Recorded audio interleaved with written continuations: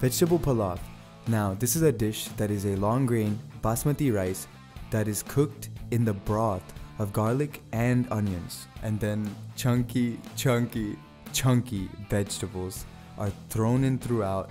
They are buttered and cooked beforehand and served with this delicious tomato sauce and grilled veggies. I can't wait to try it.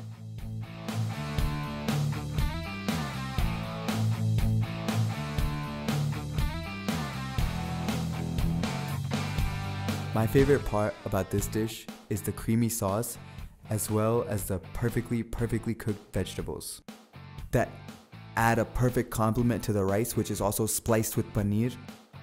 This is every vegetable that's good for you, green and great. Check it out.